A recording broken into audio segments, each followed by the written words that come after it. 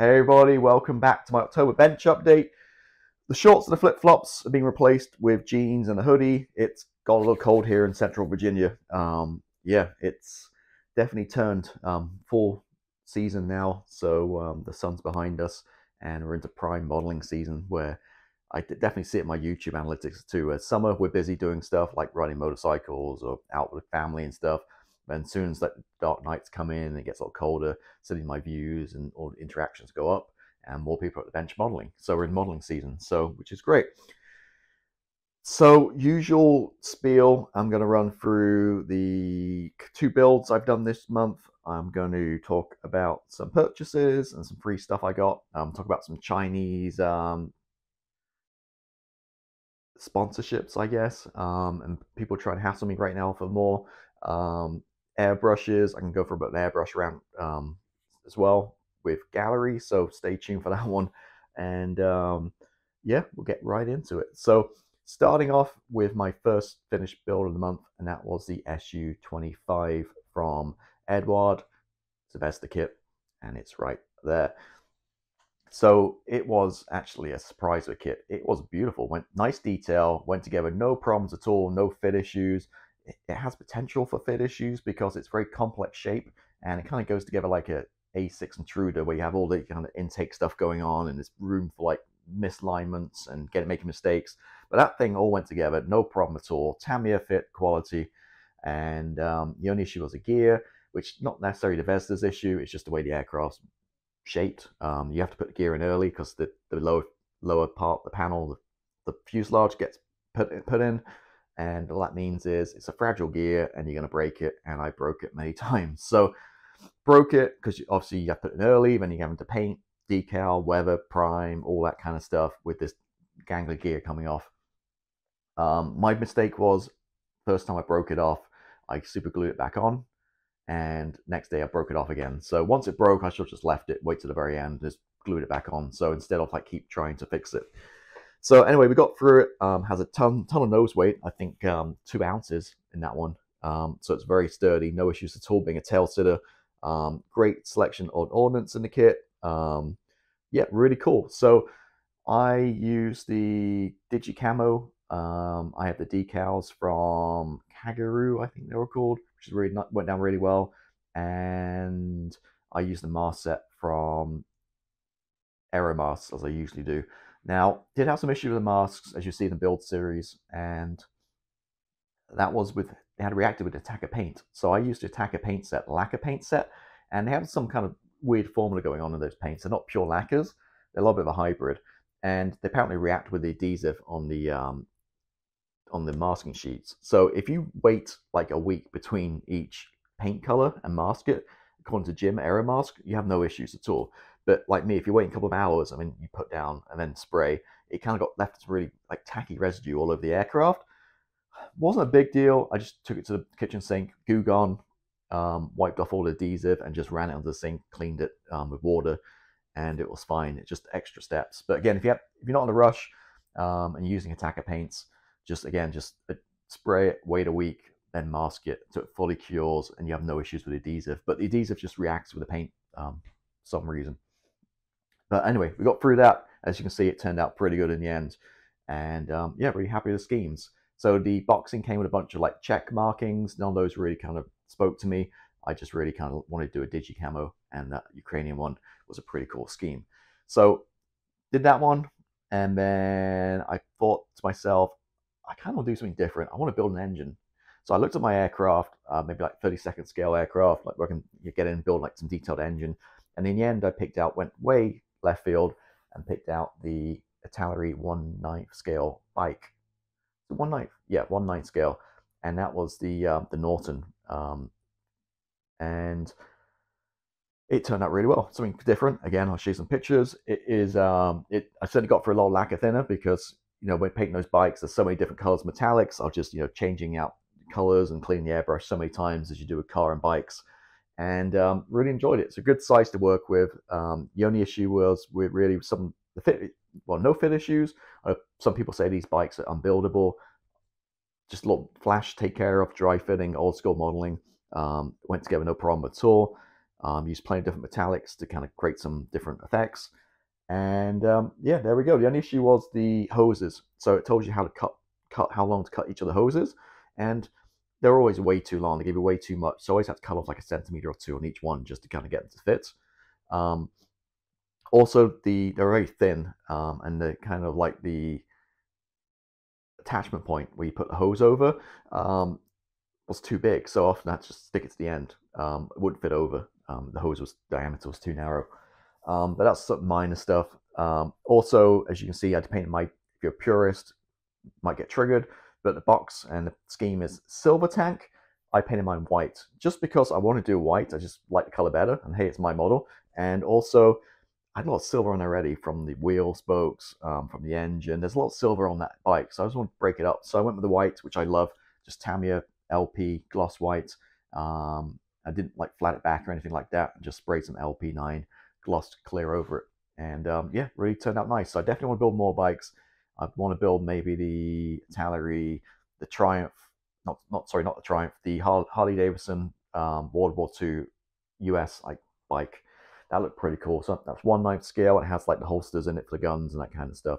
So I might try that one in the future. But yeah, really had that kit in the stash for a few years, and yeah, highly recommend it. If you like your motorcycles, that 1/9 scale is really good because mostly bikes come in 1/12 scale. Got some down here, which is okay, but the 1/9 is definitely a better size, or 1/6 even for a motorcycle is a good size too. So that's my two finished builds. So got a Sukhoi 25 and a bike. Haven't started anything yet. It's been a few days, and I'm looking for my stash, trying to figure out what to build. Might build a Tornado, maybe that Desert Babe. I'm not decided yet, so I'm gonna figure that out next few days. On top of that, usual part works really coming along with the Falcon. I'm not going to pick it up, but you've seen the latest video. Almost finished the frame on the underside now. We're 61 out of 100 parts through, so get well on the way with the Falcon. And the Batmobile is over there under a cloth so it can get dusty. The Batmobile's massive, 6x6 Batmobile.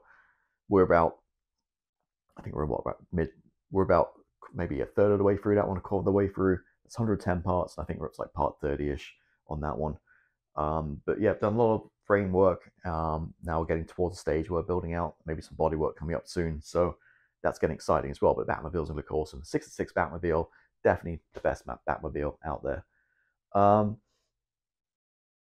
So that's what I got going on. And I can also continue, every month, each part of the two part works, pointing it down here. So I got the Falcon and the Batmobile. And like I said, I'm going to start a new plastic model kit this weekend. I just got to figure out what I want to do aircraft wise, or maybe even do a Warbird. I don't know yet. I've got to figure it out and pick game time decisions. So that's kind of what I got going on. Let's talk a little bit about product sponsorships and promotions. Like, I don't know if it's because I hit 10,000 subscribers or what it is, but every day in my inbox I get emails from people in China trying to endorse products and me to sponsor it in my channel, and a lot of it, 99% of it's no, because it doesn't relate to modeling. Like, I had one 3D printing, which was kind of loosely related, but they wanted to do a bunch of work and stuff for barely, I think for like $100. They wanted me to do all this work, and it's like, yeah, it's not worth my time. But I think basically what it was basically, they do like a 3D printing service, and they wanted me basically make a model. And the example they showed me was like a guy who maybe built like a truck or something, or a car, and then they 3D printed wheels for it, which went on the truck, that kind of thing. So that was a no for me. Get random ones too, like perfume, like women's perfume, like from China. Like, why am I going to put that on my modeling channel? Like, seriously. So stuff like that. I obviously did Temu. They gave me a couple of kits, which you'll see in a minute. I got 40,000 views on that video in like a week. So that was a pretty good one for me. Politics aside, in terms of sponsorship for the channel and revenue and stuff, that was a pretty good one. But I don't want to spam it. Now, did that one video, and Temu came back to me and like, oh, that video did good. Now, would you want to do a set of 3 videos for us? Each video will give you $100 of credit for each one. We can buy stuff and do a video. And I was like, no. So I'm not going to spam my channel with Temu. I did one video, that's enough. We can move on with more modeling content. But just heads up, if they haven't reached out to me, they're reaching out to other people. So if you see other people on YouTube, other content creators suddenly doing free videos for Temu, you know what it is. They come in waves, campaigns. I'm not going to like sell myself out for that kind of stuff. You know, for $100 worth of modeling stuff, it's not worth my time or effort. I mean, odd one here and there just to pad out some content, sure, but I'm not going to spam it with one provider. Now, AliExpress reached out to me, surprise, surprise. They must have saw a Temu video and like, same thing. Oh, we can give $100 of store credit and you can do a video for us. And I was like, no, I just did one for Temu. I'm not going to do AliExpress. Maybe in a few months' time, if I'm slow, maybe do a quick AliExpress video. But the problem with AliExpress is I used to buy a lot of stuff from them, not just modeling, but other stuff. And the models in particular used to be super cheap because you're buying directly from China. COVID hit, and whatever reason, postal changes happened, and we went from, you know, last couple of years, AliExpress, from getting kits shipped for you free of charge, or maybe like $2 or $3, $5. Now it's like $65 in shipping for a kit. If you go on AliExpress and put in like Mang or border models or the usual kind of ones, they want like $60, $65 per kit, depending on the seller, to ship it to the US. It's like, why would I even do that? Because that's just ridiculously priced. Your kit might be low, but then I'm paying $20, $30 more than I can buy from my local retailer or local online place in the US, so it's pointless. The good thing about Temu, however, is their shipping is still free. The search engine can be a little bit crappy. Their selection isn't much, but you're buying directly from China, and if you're buying, you know, border models on Mang, it's not a rip-off or a fake. You're buying, it's the exact same product. You're just cutting a middleman out and buying it straight from China, saving cash. But AliExpress, again, I'm paying $60 for a model kit shipping. It's just not effective unless it's something really rare you can't find anywhere else. So that's where we're at with that. And then Gallery reached out to me, and you know how I feel about Gallery airbrushes. I've done a few of them in the past, and I've always given them away as free. I did a quick, like, simple review and send them away to subscribers. I've done draws, given them away for free of charge. I've never kept any. Maybe I have one I've used for like now and again, but generally they've all gone away. They reached out to me again. We've got a promotion coming up on Amazon. Would you like to do another airbrush? And I'm like, responded like, as I'm a straight shooter, same as always. Sure, send it to me. I'll look at it. I'll give an honest opinion. And I think my Gallery reviews in the past have been very honest in terms of I've talked pretty negative about them. And to be honest with you, considering they sent me free products. One thing you should look out for, again, you know, my videos, I'm always honest. I don't like endorse or sponsor something that's crap or I don't believe in. And, you know, I see other videos, other content creators, again, no names, but you know, they're jumping on the bandwagon with these products, and they're not doing the full research and maybe not giving the full opinion because they're getting it for free. Whereas I tell them up front, hey, I'm going to tell you if it's crap or not. Now, my problem with Gallery is the airbrushes are Chinese airbrushes and at a premium price point, and I can just buy better for cheaper for half the price, if not more. So why would I buy? I mean, maybe there's a few enhancements. So I'm actually going to do a video about this soon, I think, where I'm going to recommend my airbrushes you should buy. And I'll tell you, give it a quick 60 seconds right now. And that's, if you want a budget airbrush, cheap budget airbrush, just buy the Thenga 180. Amazon.co.uk, it's about £21, British pounds. If you're in the US, you can't buy it on Amazon.com. Just go to Amazon.co.uk. You can buy from international Amazon sites and just have it shipped to the US for a reasonable price.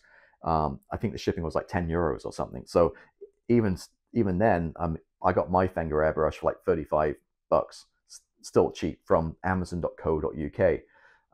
People don't know this. So if you want, say, go to Amazon.co.de for Germany or Amazon.co.Australia, whatever that one is, you can buy from these other Amazon websites. Just sign in, you pay international shipping, and they just ship it. So you don't always go to your local country if you can't find it. Thenga used to have an AliExpress store. I don't think it's there anymore. Maybe Temu might have. You can look around in China, Chinese websites too, to buy direct. But cheap airbrush, and this is just for me. If you go to Flory Models, they've been ranting on this one for a year or two now. That Thenga for £20, $30 is the best airbrush on a budget. Premium airbrushes, my go-to for the last 8 years now has been a Procon Boy, Mr. Hobby Procon Boy. It's any 0.3 needle. The 0.2 for me is a little bit too small. I like 0.3 because I can be more forgiving with my paint mixtures. Whether you buy a platinum or the regular double action one, I can't remember the numbers, 289 and whatever the other one is. Spraygunner.com in the US, great prices, about $80, $85 shipped. They get them in a couple of days. That is the best premium airbrush for the price. Now, Iwata, great airbrushes. If you get them on a good price, sure. All of them are great, other than the Neo, because the Neo is actually a Sparmax. But any of the other range of the Iwata airbrushes are great. But here's the deal. the Pro Convoy is made in the same factory, the same parts, same quality, and it's cheaper price. So in that point of view, rather than me going out spending $150, $160 on Iwata, I'll spend $80 on a Pro Convoy, and it's the same thing. Just stamped, different name, white label on the side, different, but it's the same airbrush, same factory, same components, same quality of components. Now slightly different because Iwata's 0.35, whereas your Mr. Hobby is going to be a 0.2 or 0.3 needle. But some of the other parts are interchangeable with it too. So that's my go-to. Harder and Steenbeck, beautiful airbrushes to look at. I've had the Infinity before. I spent $260, $280 on that one. I sold it a few months later.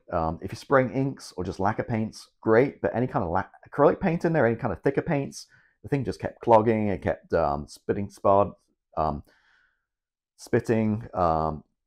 It just wasn't a good experience. So I went from that to the Pro Convoy, and it just seamlessly sprays every single time. So that's my opinion. Airbrushes like buying a car, right? People have their own brands they like and their own opinions. My personal opinion, I just shared with you. That's what I'll go with every single day. I don't want to deal with like stoppages and spitting and airbrush issues. I just want to just pick up my airbrush and just spray without issues every time. And I think, my work speaks for itself. It's surrounded by me on YouTube. I have 600 videos. You can see exact close-ups videos, what I spray, what I do, my quality of my work. With paint, I do pretty thick mixtures, and sometimes I don't really care. I just do it quickly. I don't spend much time and just spray.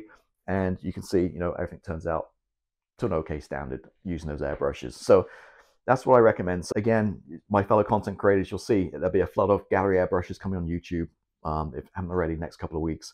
And it'll be interesting to see who did their research and who talks about the alternatives, and who's on the bandwagon with that one too. So there's definitely other products out there as well. So be careful with YouTube, and it's a minefield. Now, not just obviously model products, but things like motorcycles. I recently bought another motorcycle, and you have to be very careful about the product reviews and who's doing it, because if they've been paid or given a motorcycle, they can give a pretty good review, right? You have to pick and choose who you follow. So just again, be careful with your contents. But again, I think I'm pretty honest. Whenever I have anything given to me or shown, I always state it on the video and always give my truthful opinion, whether that's good or bad. But there we go. So that's my little kind of rant over with, I guess. Oh, another thing is, if I do a video like Temu video where it's a Chinese product, this is a modeling channel, so don't come at me in the comments about politics, because you just can get banned. Or that's pretty much, because we're talking about modeling. We try to escape from the real world in this channel. We're not about we're not about politics. This is about making models, escaping from the real world, having fun, building stuff. We're not talking about the Chinese government. And also, it's a little bit of a double standard, because guess what? You're complaining about buying a Meng or a border model kit from Temu in China, but the same person's buying the kit from Scale Hobbyist, B&M Model, Hannets, all these other sites. I can rattle off 10, 15 sites. You're still paying and buying that product from China. Money's still going back to China. Same with Zvezda products. You're still buying the product. It's whoever you buy it from, the money's still going back to the same pot. So again, don't get political about it, but fair warning, I warn any political comments or any kind of nonsense in the comments, you just can get banned from the channel. I have zero tolerance. I have BS, to be honest with you, and you know that. So there we go. So all right, on to purchases. So first one, well, let's talk about a couple of things here. So I did order the F-35C and B, because I don't have the B. I have the A. Where is it? Oh, it's up there now, off the camera. So I built the A, did a video build on the channel. The Tamiya 48 scale we're talking about. So the new C is coming out in about a month. So I've got that coming straight from the distributor. Also got the B I ordered as well. So we'll do a nice comparison. Supposedly the C, they've redone the fuselage, the ram panels. How I read it is it's more finer. So I'll be interested to take out the box on A and compare the two fuselage and see exactly if there is any difference. So that's coming up so soon. So watch out for that one. And back to the purchases, a couple of things. Bought a couple of Quinta Studio sets. I bought for the Alligator helicopter, I bought the set right there, the Quinta Studios. Again, I'm all about Quinta Studios. They're just awesome. And this was pretty cheap. This is for a MRAP. the dashboard. And you see it's pretty nicely detailed. This is less than $10. And I did this because the reason I was talking about the F-35s is that same order I put in. I ordered the, I can't remember the brand now. It might be Kinetic MRAP. But they did, I mentioned I'm not going to armor again, but this one was the police department one, like a SWAT team. I think it was Kinetic. And it was reasonably priced. And I thought, that's really different. And they had some really cool schemes, like different police departments. And I thought, that could be cool for a diorama too, in 35th scale. So I ordered one of those. So basically this guy in like the navy blue police kind of colors, I think it had white door, the scheme I was liking. So I bought this too to go with it. So I bought this, and I thought, I might as well just add this as well. So that's the MRAP. And if I did remember, I'll put a picture up of the police one I'm talking about. So got this guy, got a hook, got the J and the shorter J. The J before was really long. This is more the shorter, stubbier one. Again, did a little unboxing video on the channel recently on this one. It looks a really nice kit. A little bit devoid of service detail. You got your pound lines. I need to check the reference materials, but I'm assuming there's rivets on this. So just needs a riveting, which isn't much, an hour or two's work with a riveter.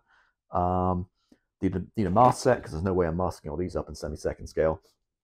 And like I mentioned before, it might be cool to do like they've had the ramp down being semi-second scale. I mean, somebody mentioned like you can buy like Bushmasters or various like little armor to go in the back, like light armor, or I was thinking maybe pallets full of freight. You can probably 3D print too, create some detail inside it. So yeah, that's the hook, and definitely need to get a mask set for that one. So excited to do that one, and I also got the scheme. I don't have it with me right now, but check the video. I got the scheme, the British RAF version, 50th anniversary, had like a blue tail with the Union Jack flag on. Next up were the ones I got from Temu. I got the Spitfire, border models. I want to build this one. The problem is the decals. The decals are crap. You get one scheme, which isn't great. Oh. And well, it's buried at the bottom there, but the decals are misprinted. You got the roundel has a black circle on it, line, which doesn't exist. Which initially I thought, oh shit, this is unbuildable because you can't get aftermarket decals for this at a reasonable price. Now there's one company on like fancy print shop charges like $40-50 for a set, which I'm not paying that. So hopefully like Hannants are gonna bring extra decal, whatever their brand, they're gonna bring out something in 35th scale. But being 35th, there's no aftermarket for it. So I initially thought it's unbuildable because of decals, but then I realized, well, if it's just the roundels, I got the Spade circle machine. I could just create templates and just spray the roundels. So I don't know why I didn't think of that to start with. So might build at some point. It looks really nicely detailed. Again, I think I might get the Quinta Studio set just because you get the seat belts on the rest of it. Now the 35th scale is very noticeable to the 32nd scale. It's a lot smaller. Like you think it's similar size, but when you put them next to each other, it's significantly smaller, but a good size. Do want to build this one, so like I said, I might just wait a little bit longer, see if any decals come out, any different schemes. If not, I can just easily like mask and paint the roundels. And like I said, I just want to get the I don't think there's a mask set in this one either. I'll check real quick. No, there's a little bit of photo etch, but there's no canopy mask either, which is a little bit of a disappointment. I was hoping there was a mask included as well. But yeah, that's a border model Spitfire. The plastic looks beautiful. All these 35th scale kits from border models look great. Just the structures that have color callouts, and the decal was a disappointment on that one. And the other one I got from Temu, that was limited selection, but this one, just being Meng, caught my eye. And this was the Wild Weasel. Beautiful kit. This one does have a mask set included, and I'm not a big Phantom guy though, so I'm just not big on Phantoms, to be honest with you. So I'm not sure if and when I'll ever get around to building this. But if you do like your Phantoms, this kit is beautiful. As you expect, all Meng kits are great. The detail's great, but the main thing is, excuse the rustling. More like that Meng, the instructions, like bad page to pick. Nice and easy to follow, color callouts, and just beautiful. The instructions do make for a good building experience, I think. Just some nice schemes, and yeah, great kit. Again, I'm just not a big guy on Phantoms. It just, you know, kills the mojo a little bit for me. You have to do a subject I enjoy building, I guess. But who knows? You know, I do like the Wild Weasel, so I might build this one at some point. But again, this one's going in the stash. A big thick box full of plastic, and again, do recommend this one. Where are we at? Oh, and my other purchase is my Svartpilen 401, which is absolutely beautiful motorcycle. Just picked it up a few weeks ago and can't get enough of it. It's, if you're looking for an urban explorer motorcycle, 400cc, a little bit under, awesome bike. I just love the look of it. I think it's a sexy looking bike. It's very interesting. It's not classic. It's kind of a modern futuristic classic. It's how to explain it. It's just interesting to look at, I think. And very rare, definitely a head turner at least as well. So yeah, I've been putting a few mods on that bike, and now we're getting cold and you get the heated grips put on it too, which reminds me I got to call a dealer about heated grips. But yeah, on my other channel, Ride and Wander, I did put my Harjan loop video up recently too. It's like an hour long. I got all my 2 days worth of GoPro footage and managed to sit down over the weekend and put it into 1 hour video of me driving Harjan loop. That segue again, public service announcement on those videos for sure, and some of my videos on this channel. Somehow I'm uploading them at 1080, but YouTube's putting them at like 360p to save bandwidth. So they look crap. So if you see any unboxing videos and you can't see any like power lines or rivets and stuff, check the cog and settings. You might be at 360, not 1080p. And annoyingly too is I've noticed on those ride videos, the GoPro ones, you know, with 360 it looks crap. With 1080 it's clear, but it doesn't save the settings. So if I change it to 1080 and then 2 days later I check the video again, it's watching 360 again. So if you click on like the information about it, especially on the cell phone, it says, oh, to help with bandwidth and cell phone coverage and all blah blah blah, we've downgraded to 360. I think they're just trying to save. YouTube's free, obviously, right? We're following their rules. I think we're just trying to save on. They're trying to save some bandwidth. So these videos, you know, they're putting at lower resolutions for some reason. I don't know why. So again, if you're watching these videos and it seems really blurry and shitty quality, trust me, like on my computer, it's crystal clear. So just check the little cog in the bottom and make sure you're on 1080. I don't do 4K because it's way too much in terms of like space. You know, take up hard drives worth of stuff compared to 1080. And for YouTube and what we do, 1080 is more than adequate. I'm not doing feature-length movies here. I'm just doing modeling videos. So 1080, you know, is more than enough. But 4K is just, yeah, although looks good, it's just way too much space takes up when you do videos every week on YouTube. What else? That's pretty much it. So again, Patreon, quick shout out. We're on, I think, up to part 3 now of my F14B build, the Tamiya kit. Once that's done, that goes up every other Wednesday. I'll put up the SU-25. Thank you guys for supporting me, and I'm going to start a new model. Not sure yet, but next month I'll tell you what I'm working on, and catch you then. So yeah, have a good month, and I'll see you next time. Bye.